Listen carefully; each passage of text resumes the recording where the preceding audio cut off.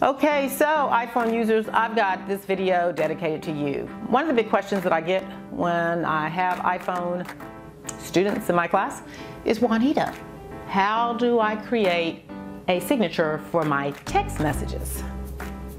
That's a good question. Let me show you how.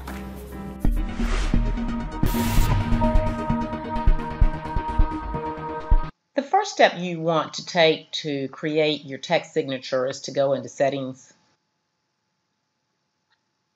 and then go down until you see General.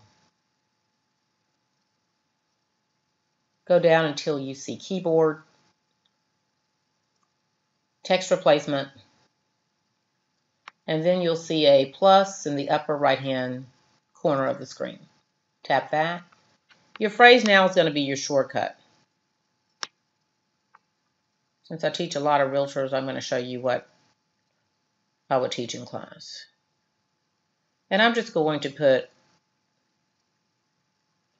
Realtor here. You could put Birmingham Realtor, Atlanta Realtor. It's your decision.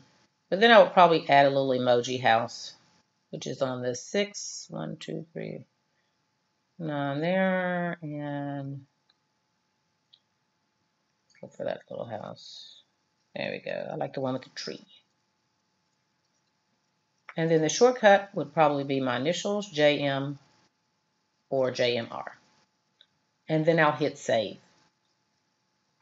But let me show you what that's going to do. The next time I send a text message, doesn't matter to who. I'm in a closing, but I will call you in 2 hours.